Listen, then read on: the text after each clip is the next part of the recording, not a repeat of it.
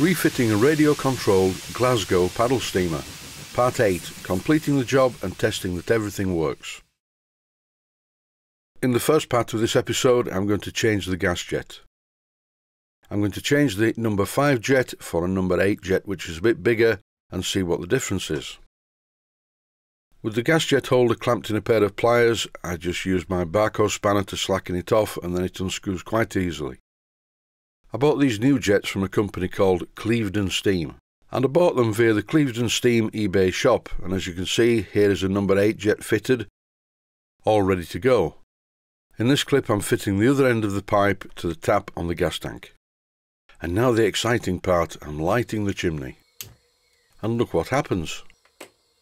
The gas is burning quite nicely outside the chimney, which is no good at all.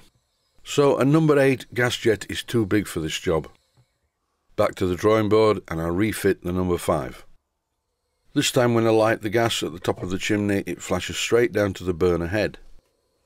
So it's a number 5 gas jet for this burner. In no time at all, steam is raised in the boiler, and everything's fine. No bad smell at the chimney, no carbon monoxide detector going off. So I can fit the boiler into the boat, but I have a problem.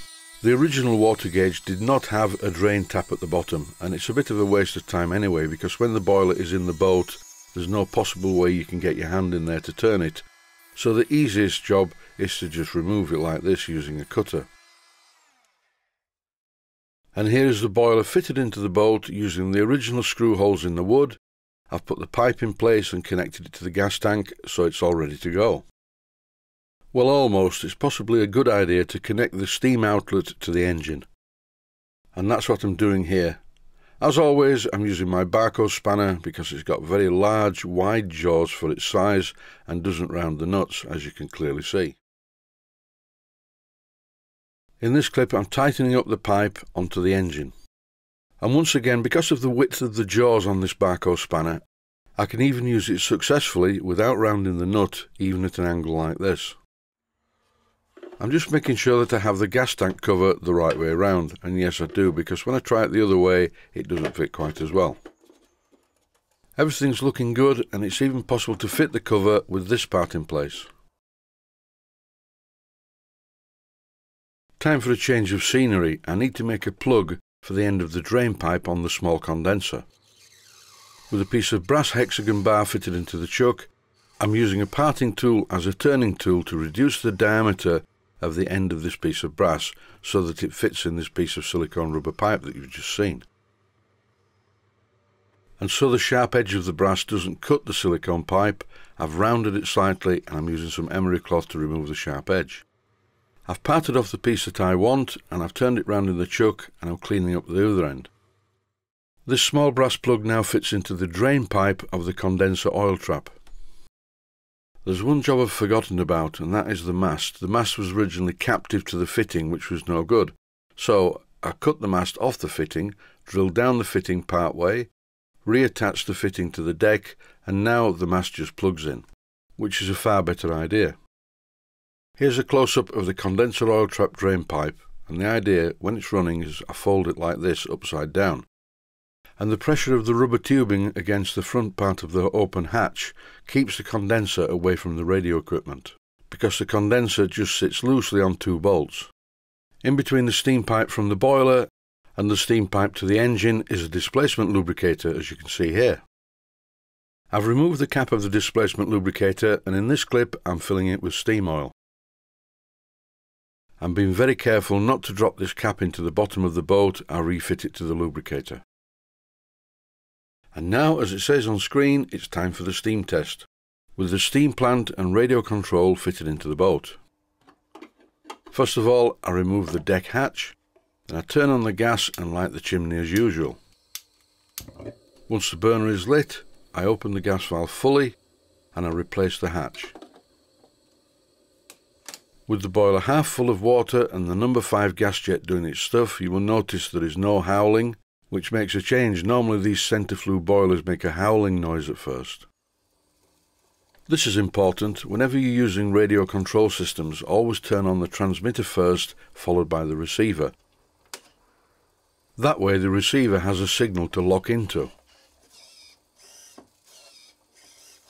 Although you can't see from this clip, there's about 15 pounds per square inch on the gauge, so I'm moving the servo back and forth, that's between forward and reverse, to let some of this steam into the engine to warm it up and get rid of the water. Because the first steam to go into the engine immediately condenses to quite a lot of water, so really I'm just pumping it out into the condenser oil trap. It takes a few moments for all the water to clear, but eventually the engine runs quite smoothly.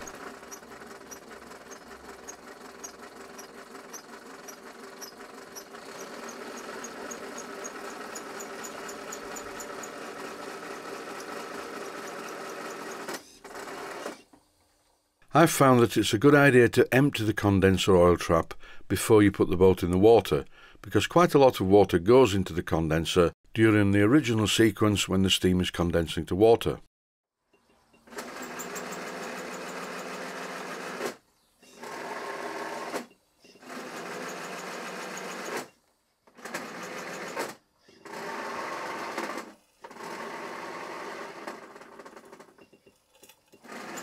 The slight squeaking that you can hear is coming from the paddle shaft where it goes through into the boat, and this should clear when the paddles get wet.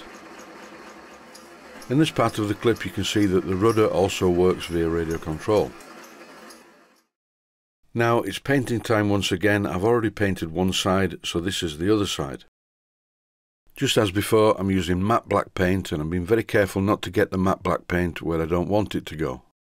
And that's why I'm holding the small lifeboat out of the way. A viewer keeps writing in who seems to know a lot about paddle boats and goes on about how the paddles should feather here, there and everywhere. Well, they do. The paddles are at 90 degrees as they hit the water. I'm no expert on paddle steamers, but it works, and it's the way of things. So please don't write in again. It's getting a bit boring. It's worth remembering it is only a toy boat after all. This viewer hasn't really driven me to the mainline injection of drugs. I'm just showing the blunt needle syringe used for removing the condensate from the displacement lubricator. The other syringe is for filling the boiler and draining the condenser, and here I'm fitting the gas tank adapter to the canister. So that's about it. The boat is recommissioned and appears to work perfectly well. This boat is already sold and the customer is going to pick it up today. And today is Saturday the 18th of May. If you're one of my Patreon supporters, you'll probably be watching this around the 18th of May. But if you're not a Patreon subscriber to my channel, you'll be watching this 2 or 3 months later. That's it for this series. Thanks for watching, and I hope you found it useful. Please take the time to visit my Mainsteam Models website. Click on the section of the website that says Video Playlists. And by doing that, you will find it very easy to find other videos that you may like to watch.